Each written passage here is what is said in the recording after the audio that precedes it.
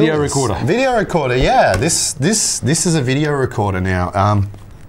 So batteries small, for field use, right? Yeah. It's battery powered, and it's got 2 battery slots.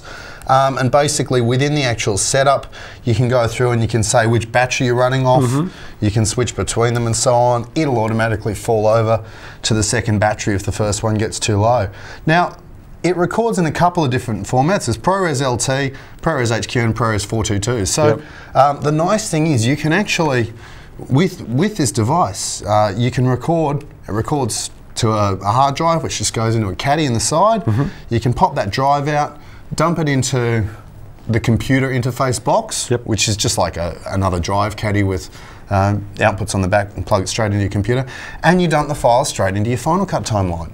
So it's that workflow radically simplified. Straight in the Final Cut timeline's a fine idea. It's a huge thing. We were talking about that this morning. Yeah, we were. We have for a long time been doing things like real-time ingests. And yeah, this what you're watching right now will get real-time ingested in 5 minutes time. Yeah, and that's fine if you've got the time, but if you've got to have real time. Yeah, so for every minute you record, you've got to spend a minute dumping it across into a computer.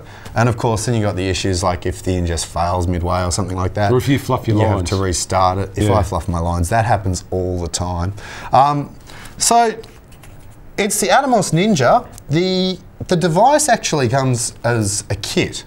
So you call up and you buy the kit and you get the actual recorder. You get a couple of low capacity batteries. These are actually high capacity ones. Beefy ones. Because we've had to record this like 7 times so Julius can get his lines right.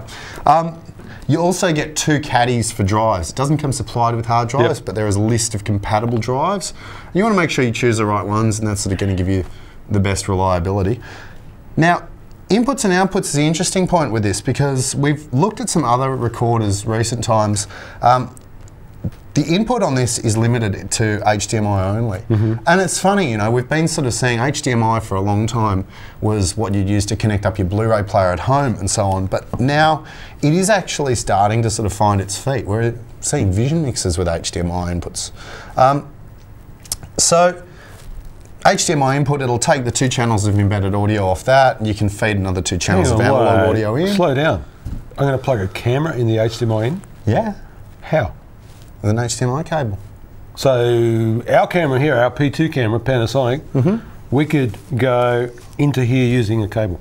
Yes. Wow. You do have a distance limitation on HDMI, which is 5 metres from memory. Beyond that, it starts to get a bit flaky. But for most applications, that works here.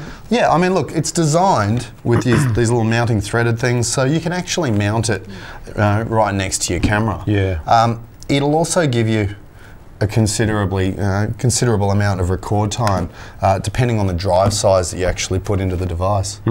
Okay. Using it so stupidly simple. You turn it on, you plug your input in, you press record, and that's pretty much it. Yeah, it's a field unit. Look at it. It's rugged. Yeah, there's a menu. The menu configuration is all fairly simple. It all makes a lot of sense.